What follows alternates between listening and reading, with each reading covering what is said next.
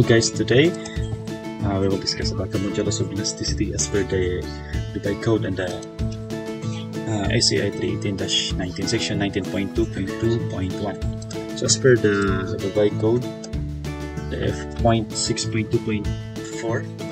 Modulus of Elasticity. Sabi rito, the Modulus of Elasticity of concrete PC shall be calculated in accordance with 19.2.2.1 and ACI 318-19. For high strength concrete, which is the F'(C) is greater than 55 Newton per square millimeter or megapascal, the engineer shall specify the range of acceptable EC values at a specified test age in accordance with ACI 318-19. The assumed values should be verified by testing on site during construction. And in the absence of testing, the engineer shall adopt the equation 6-1 of ACI 363 or -10. Values adopted in the design shall be stated by the engineer in the design drawing. So yun. Pero for the normal concrete, ito yung babasahin natin, yung section 19.2.1 ng ACI 318-19. Kung pupunta natin yung ACI 318-19 section 19.2.2.1, ito yung sinasaad. So it shall be permitted to calculate EC in accordance with A or B. So for the values of WC between 90 and 160 pound per cubic foot, ito yung formula natin.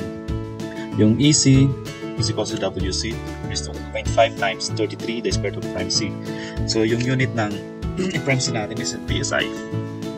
Then while for the normal concrete, yung EC natin is 57,000 times the square root of prime C. Then the unit should be PSI. Ayun. Yung gagamitin natin is yung P. So gawa tayo dito ng formula sa Excel. So commonly sa Philippines, A'(C) is in metric units, so MPa tayo. Then we need to convert the MPa, the megapascal, into PSI. So we need to multiply that by 145.038 para ma-convert.